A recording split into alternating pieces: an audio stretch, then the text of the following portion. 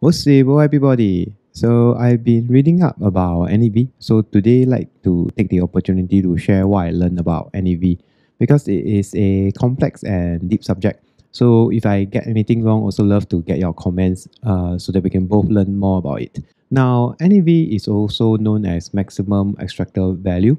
Now, this is both a blessing and a problem to Ethereum. In fact, it's not just Ethereum because this takes place in any network, just a small prominent on Ethereum because it's a lot more profitable. So today we'll be taking a look to see how this is an integral part of the blockchain network and how does it work. So first we have to understand what is MEV. Now MEV refers to the maximum value that can be extracted from a block production in excess of the standard block reward and gas fee.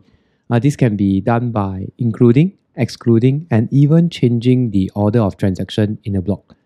Now, in the past, it was known as minor extractable value. However, because of POS, there's no more minor.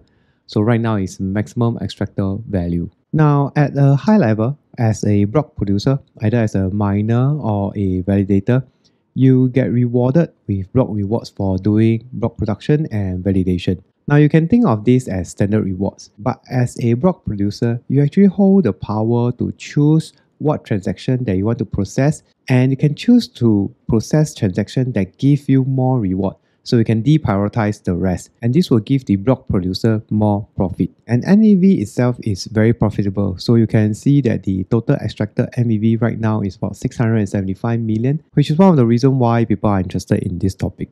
Now, to better understand MEV, we also need to understand how transaction flows. Now, for example, when we want to swap $10 of USDC to ETH on Uniswap, we are creating a transaction. Today, if you are making a purchase on OpenSea, you are making a transaction. Or you are just sending a token to another wallet, you are making a transaction. So all this transaction goes into a mempool. Now this mempool is public, so anyone can view it. It's like a holding area for all transactions. Then the validators will come and pick up this transaction and perform the role of validating the transaction and append them to the public ledger, which is the blockchain. Once this is done, transaction will be success, then you get all your transaction. Now technically, validators have all the power in selecting the pending transaction depending on the economic incentive. However, in practice, there's this thing called searchers. They are independent actors that are actively monitoring for profitable transactions in the mempool and push it to the validators.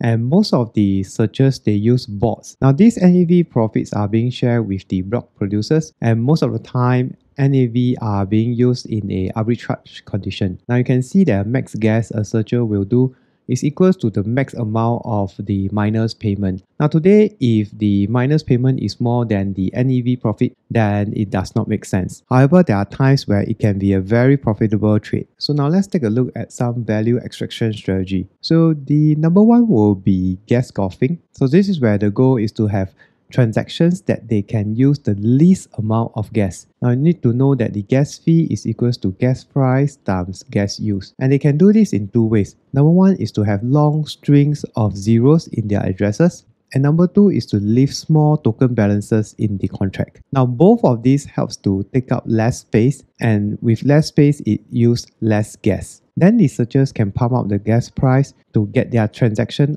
out first while keeping their gas constant. Now the next one is Generalise Front-running. So let's say the bot find a profitable transaction in the mempool. Then the bot can copy the original transaction, pump up the gas fee, and have its own transaction to be processed first and front-run us, the poor retail users. Now we have front-running, we also have back-running. So when a token is about to list, let's say for example on Uniswap, then they will put 50% of token A and 50% of stable B into a pool. And let's say they do it at 8 p.m. And because there are searchers looking at the mempool on the transaction and they spot this trade, so what the bot will do will immediately scoop up the token at a very low price, and later when the price starts going up, and it will start selling. And think of it being the very first person to trade in the pool. So the fourth one is Flashbots. So it connects the searchers and the block producers in a private pool, so that this will not affect the public. Because when MEV takes place in a public pool, the pump out gas prices affect us, the retail. So the searchers will find opportunities in the main pool, then it will bundle up and send these opportunities over to a Flashbot.